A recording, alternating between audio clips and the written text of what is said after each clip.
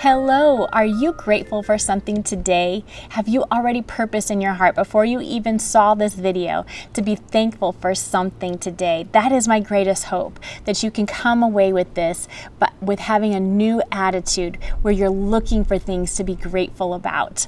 Our scripture to encourage our gratefulness today is Psalm 119, verse 62.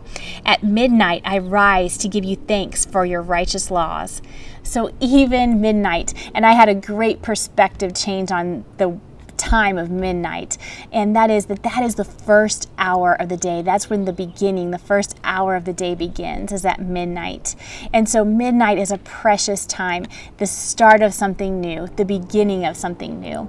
So even at the beginning of the day, I am thankful for your laws, O Lord. And that's how our minds should be, even at the very beginning, the first thought in our minds, that we're grateful.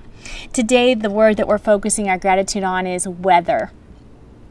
So what season of the year are you most grateful to experience? And I'm just grateful here in Phoenix. We've had a lot longer time of cooler days, and it has been beautiful. And it got pretty warm today, but still this evening you can see there's a little bit of a breeze, and it's not just an oven breeze right now. It's actually a nice refreshing breeze.